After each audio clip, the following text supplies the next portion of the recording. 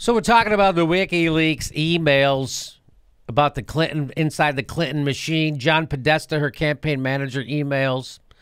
So just how cozy is Hillary Clinton with Wall Street banks?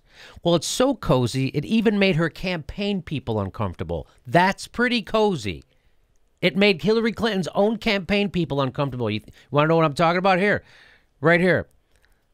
This is from Robbie Mook, one of her campaign. We've seen Robbie Mook all over there being a talking head surrogate for Hillary Clinton. And this is to John Podesta, the head of her campaign. You know, seriously, I just have to say, really? They're using Gmail accounts? She says, I flagged for Tina and Cheryl as well, but it's a little troubling that Goldman Sachs was selected for the foundation event. Even Robbie Mook, even inside her campaign.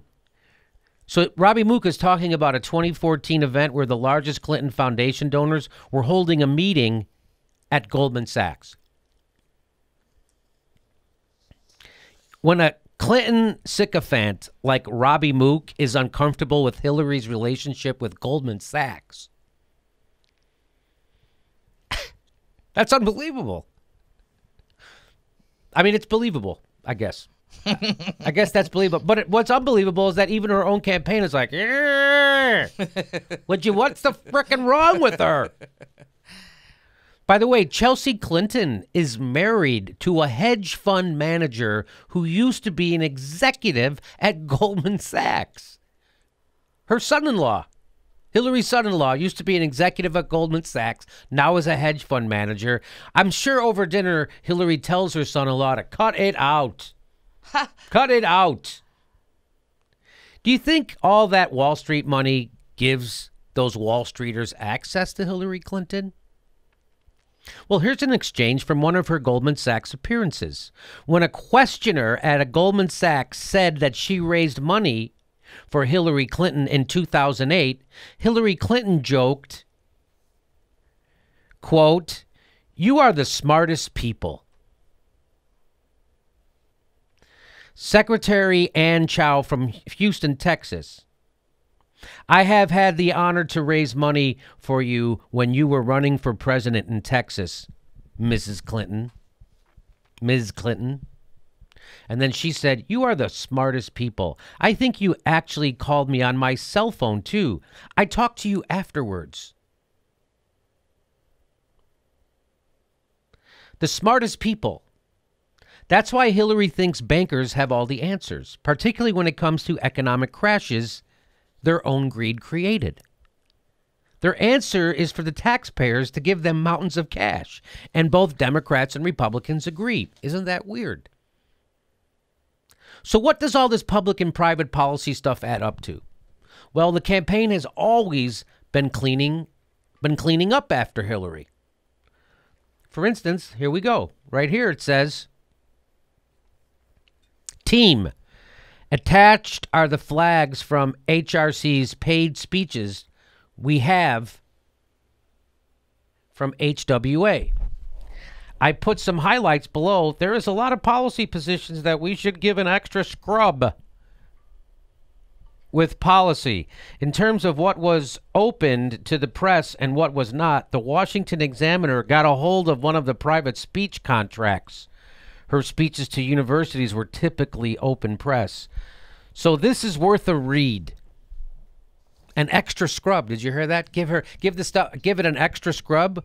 What does that mean? Well, if you're a politician of principle, you don't need to be scrubbing after your policy all the time. So that's what that means. So when it comes to Wall Street, the Clintons are really cleaning up. For instance,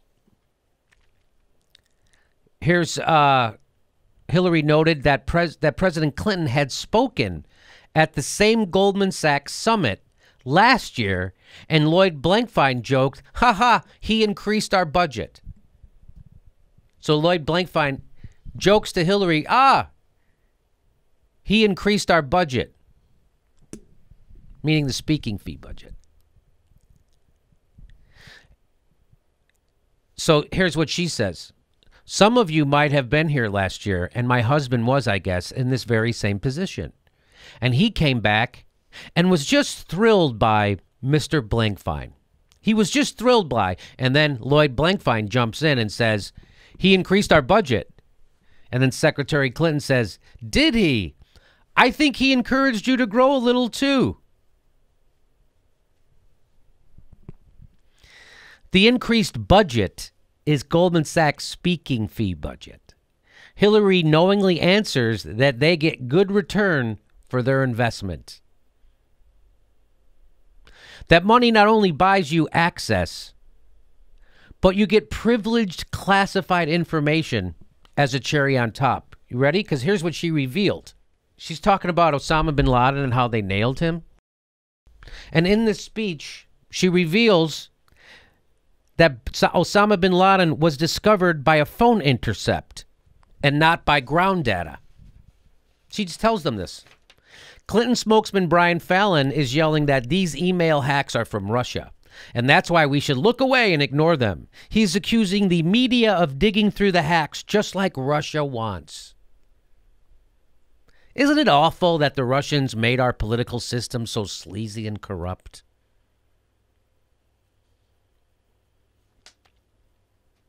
There's more.